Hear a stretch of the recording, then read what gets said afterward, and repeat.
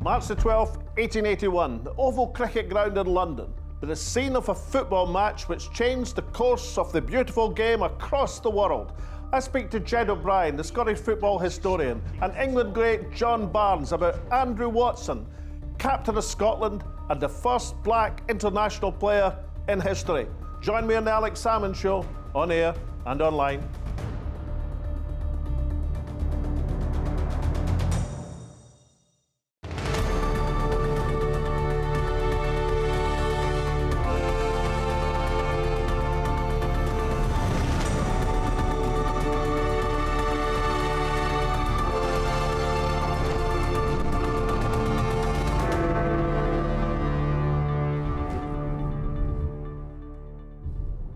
Welcome to the Alex Salmond Show from Richmond in London, and to the first of two special programmes marking Black History Month. The concept of Black History Month can trace its roots back to 1920s in America, where it was expanded and gained official recognition in the 1970s. It has been celebrated in the UK since 1987 in the month of October. This year it's been given additional impetus through the surge in support for the Black Lives Matter movement following the slaying of George Floyd in Minneapolis in May. The focus this year, as ever, has been on key historical figures such as Martin Luther King and Frederick Douglass, or on discussions and examination on very current racial injustice. However, how about the forgotten heroes, black men and women whose achievements have been all but written out of history? Today, for our first show marking Black History Month, we'll tell the story of one such man, a footballer and captain of his country. We consult the founder of the Scottish Football Museum and one of England's greatest players, John Barnes. Here in Richmond Cemetery seems an unlikely last resting place for the most successful captain of Scotland in football history. For this is the grave of the man who led his country to a 6-1 thrashing of the old enemy of England on their home ground, still the heaviest home defeat in the history of the Three Lions. We tell a largely forgotten story of a footballer who was as influential in the 19th century as Pele was to the 20th. The year was 1881 and his name was Andrew Watson. Today we do our bit to rebalance history and to examine the remarkable tale of the world's first black international footballer. For this man should now take his rightful place in the Scottish football pantheon alongside Tommy Walker, Jim Baxter, Dennis Law and Kenny Dalglish. But first, over to Alex in the studio with your tweets, messages and emails.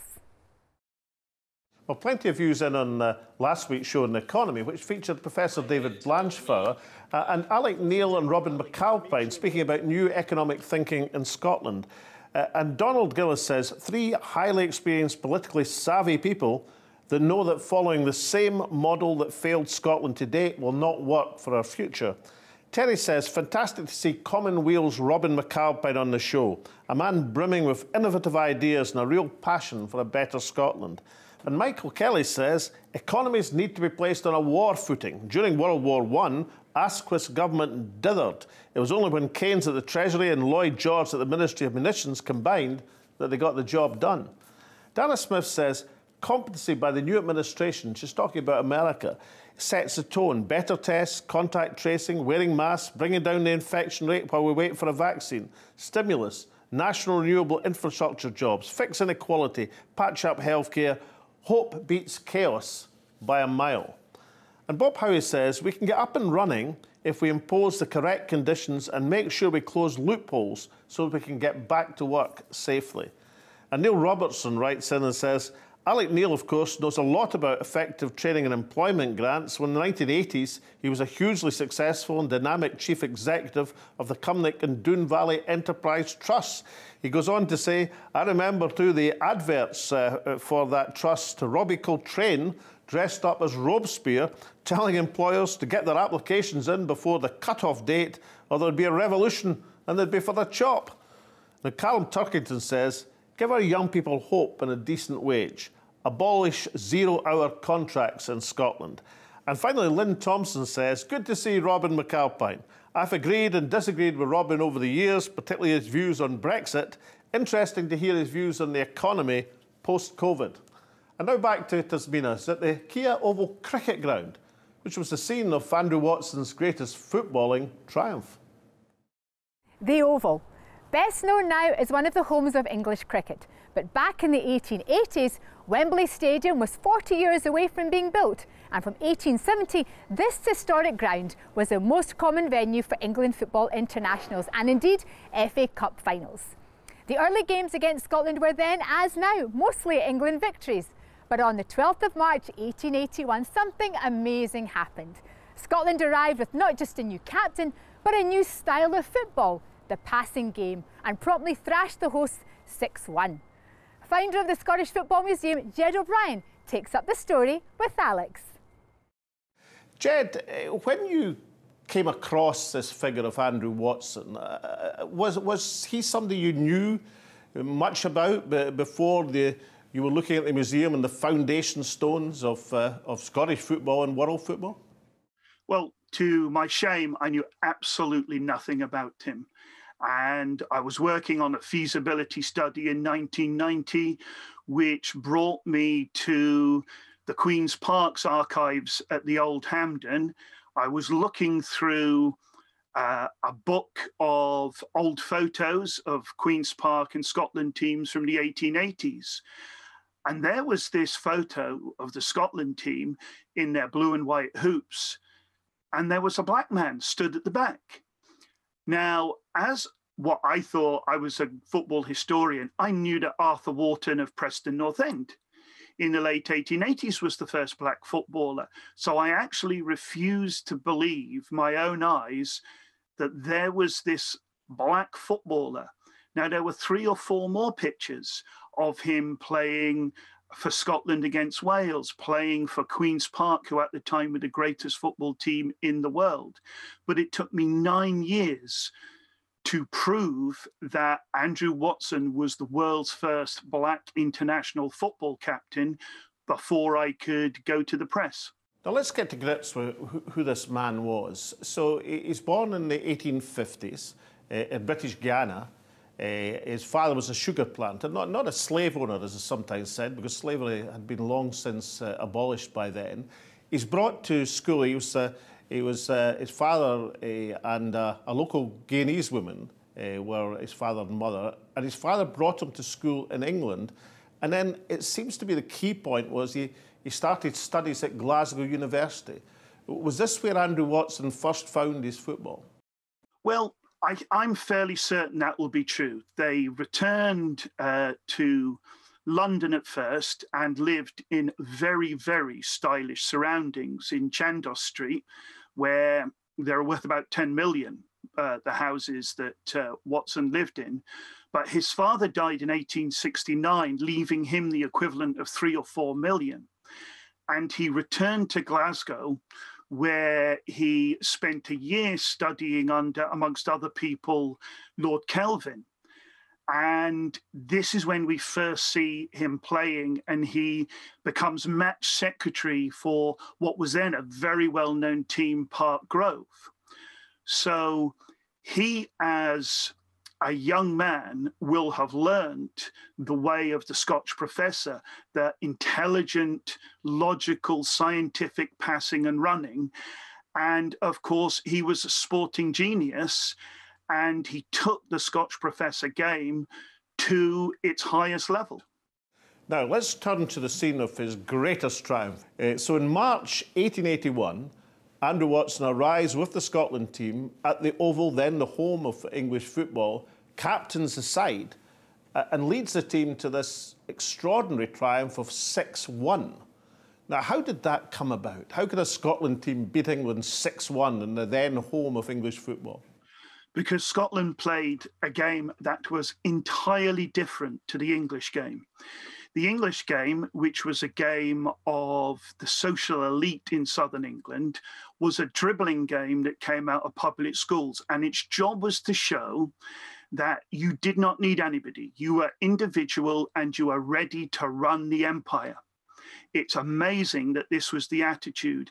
Now, Scotland being a different country with a different culture, for at least 500 years, had played a passing and running game, every week in most of the churchyards and streets of Scottish towns. So the Scotland team, headed by Watson, had come down and were playing a game where they passed and moved the ball, which required thought, which required practice, which in England was tantamount to cheating. If you practiced, you were a cheat, because the gentleman amateur turned up and deliberately showed that they weren't much bothered. But of course, 6-1 and the following year 5-1 was such a vicious blow to England.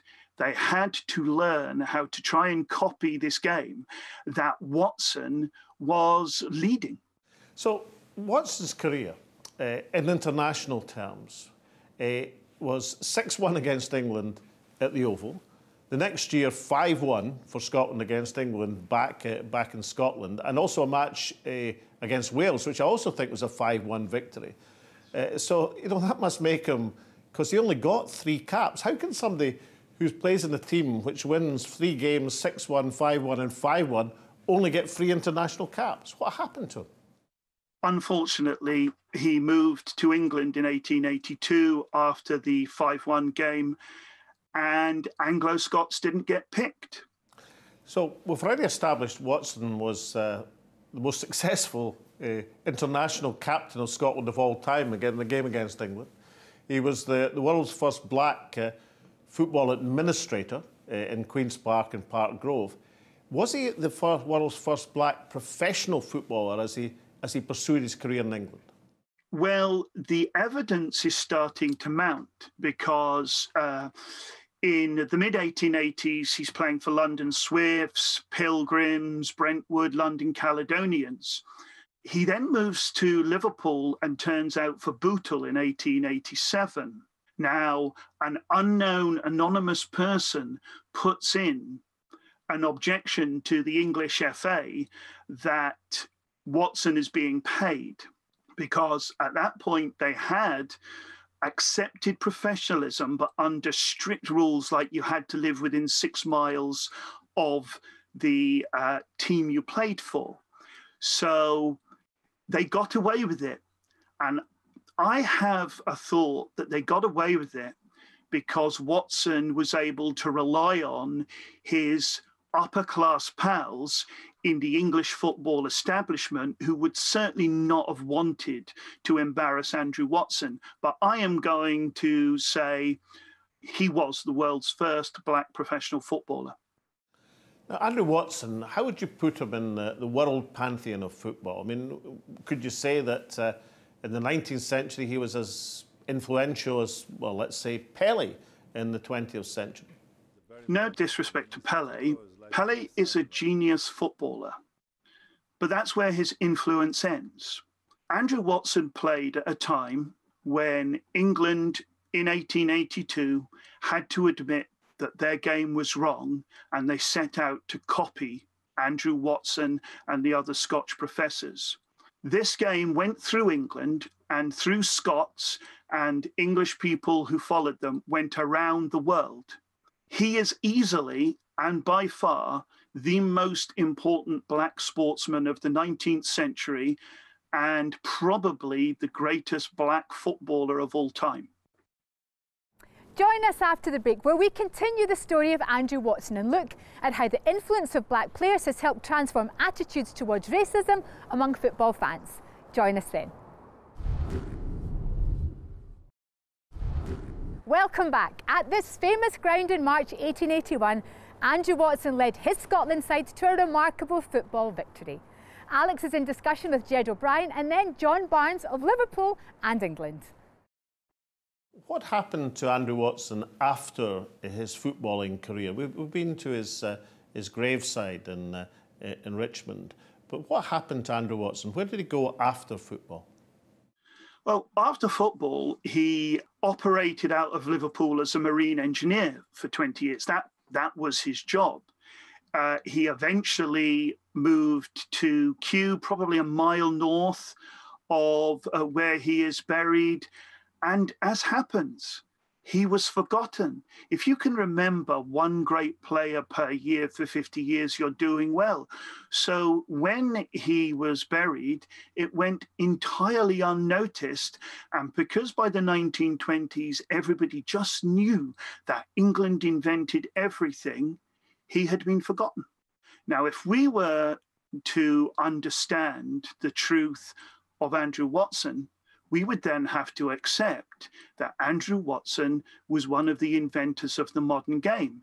Now, seeing as he isn't English, that couldn't be allowed. But Ged, of course, thanks to the work of yourself and others, Andrew Watson's now experiencing something of a revival, the mural that you mentioned in Glasgow. Tell us about how the importance of Andrew Watson is now being revived and what hopes you have that his name will soon be on the lips of every Scottish child, knowing what a great football influence he was. I'm hoping that in the next 5 years, there isn't a child in Scotland who isn't proud of Andrew Watson. But the road is long and hard because he has to be placed into the curriculum. Hundreds of media reports need to be done on him, and they need to be repeated year on year. We then need to move on and push forward the truth that Scotland invented the modern world game. Now, that's going to be a very, very difficult thing. It's going to take us, I would say, 20 years before people start accepting that there is an argument. But obviously, with my book and the work of what is becoming more and more people around the world, we will eventually succeed in placing Andrew Watson in the pantheon of world football. And lastly, how about young black kids in Scotland?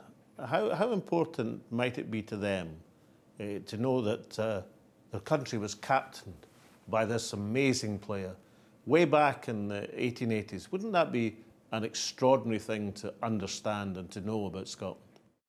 Absolutely. I always tell the children that, like them, I'm one of Jock Tamson's bands. I've moved to Glasgow 30 years ago. I've been accepted. And I'm able to say, and look at Andrew Watson. For those of you that are black and have arrived in the last few years, here's a man of whom you can be proud. And he shows you that you can succeed here because you will be accepted. Ged O'Brien, thank you so much for telling us some of the remarkable story of Andrew Watson. Thank you.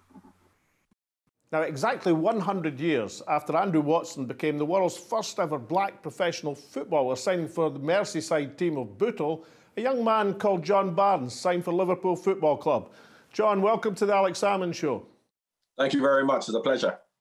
Andrew Watson, had you ever heard about this figure, this extraordinary story of a black captain of Scotland, led his team to a 6-1 thrashing of England, but was lost from the annals of football history? Why do you think that is? Obviously, once I knew I was coming on the show, I did some research on him. I did know about Scotland's 6-1 thrashing of England, as all Englishmen do. But to know that there was a black man playing for Scotland at the time, of course not. Why it was lost in the annals of history was because, of course, a lot of people, you can go back to someone, for example, like Tony Collins, who was the first black manager for Rochdale, who won the League Cup that no one knows about. We assume that black footballers started with Viv Anderson and black managers started with in the 80s or 90s, whenever the first black manager came along.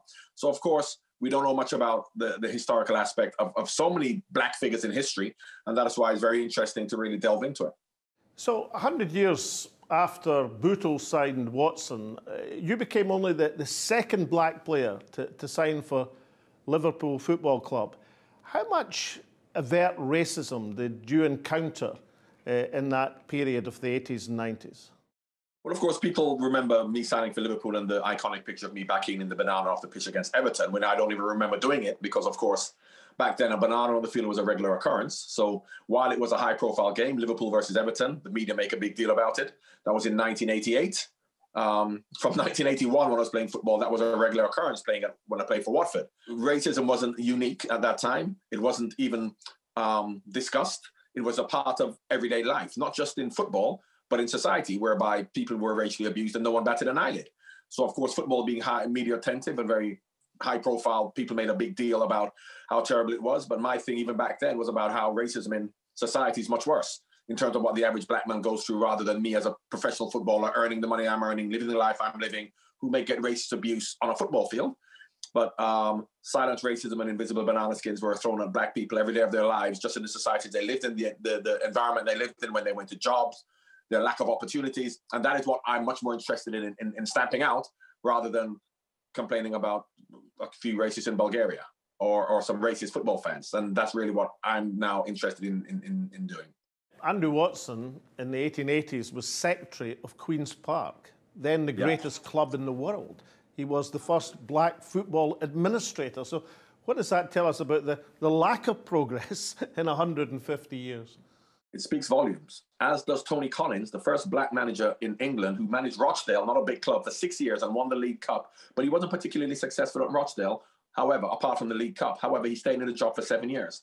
So that tells you that although you're black and you are not necessarily being successful, but they judge you based on your ability, because in paradoxically, when there weren't that many black people, racism was less. The more black people that you have in any country, there is more racism, because there's only a certain amount of elite people. And if you have more people who want a slice of the pie to get into these positions, that then becomes a threat to the status quo. So while you have one or two black people, the racism doesn't have to be great, because they don't pose a threat to the status quo because there's one or two of them. When there are hundreds of them, they pose a threat. So therefore, a narrative has to be then been spoken about the group's potential, the group's worth. There was no discussion about Andrew Watson's potential because it's there to be seen, or Tony Collins' perception, because that doesn't pose a threat to the existing status quo that we don't want to upset.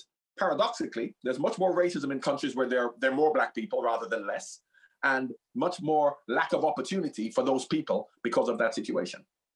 When I first heard of the story of Andrew Watson just a few months ago, as somebody like most Scots immersed in football, as a child, I felt really angry that I'd never heard of this guy.